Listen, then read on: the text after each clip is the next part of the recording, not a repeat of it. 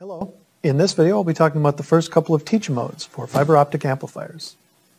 A fiber optic amplifier, just like other photoelectric sensors, measures the amount of emitter light intensity that the receiver detects and compares that to a switch point threshold to determine whether the output should be on or off.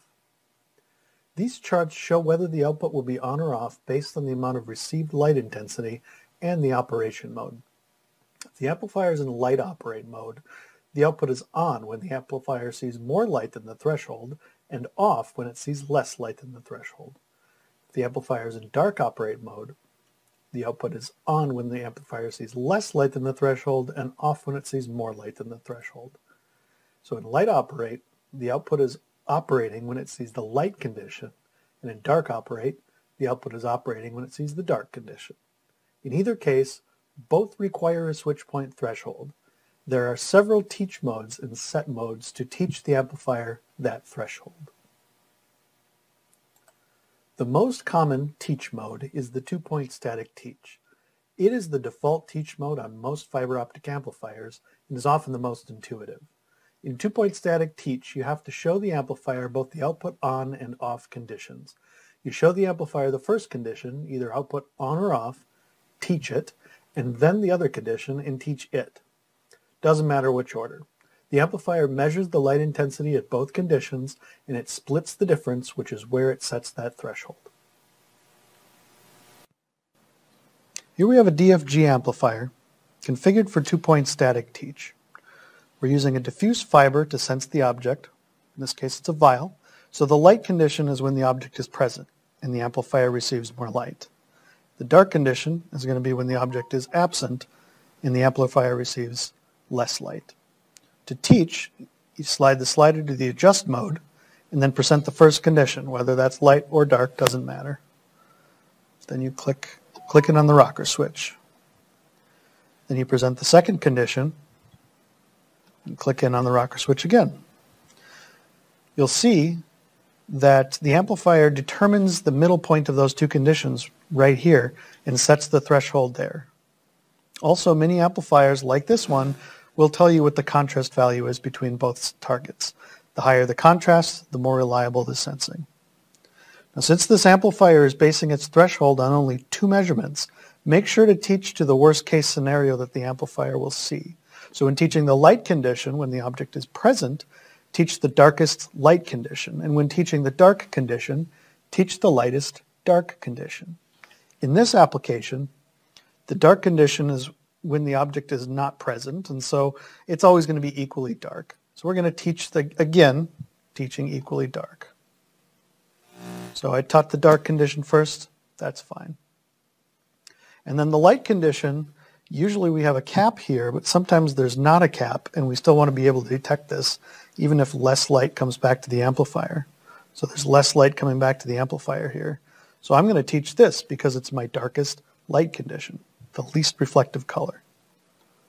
So when the amplifier does its calculation to determine that switching threshold, it's now at 1433, it won't set it at a place where it might miss a target. And then it detects all of them. You can see the output here. In all teach modes, fiber optic amplifiers usually allow you to manually adjust the threshold if it's needed. So in this amplifier, when you're in adjust mode, you can rock the switch to the left or to the right, and you can manually adjust that threshold. So if a target comes along that the amplifier isn't detecting, say it was a little farther away or a darker target or something like that, you can manually adjust that threshold to include that target in the correct condition. The dynamic teach is similar to the two-point static teach in that you have to present light and dark conditions to the amplifier. The difference is that it can all be done on the fly while the process is running. You start the dynamic teach, allow the amplifier to watch as several targets go by as it measures the light intensity, then you stop the dynamic teach. The amplifier processes the measurements, determines the best light and dark conditions, and then automatically sets the threshold at the optimum level. Dynamic teach can also account for things that you may not see while the process is not running, such as vibration or target movement. Now here we have a DFG amplifier configured for dynamic teach with a turntable that's continuously moving. So to teach, slide that amplifier to adjust mode and press the rocker switch to start the dynamic teach.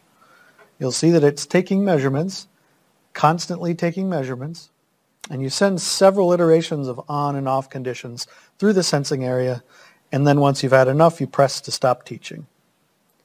The amplifier automatically picks a threshold for the optimum level based on the conditions that you showed it. Like 2-point teach, it also gives you a contrast value. In both the 2-point static teach and dynamic teach modes, if the amplifier does not see enough contrast between the on and off points for reliable sensing, the teach will fail and the threshold will not be set. So if I had taught and the thing wasn't moving, it was just looking at one piece, I did a dynamic teach, the teach fails. Most amplifiers will also show you why the teach failed. In this DFG, again, it shows you that contrast level, and it needs at least 100% contrast to pass a teach. Now, one final thing. In these cases, the amplifier was already configured for the teach mode we used. To change the teach mode, slide the amplifier to Program, and then go to Teach Select, press in, and you can select the teach there.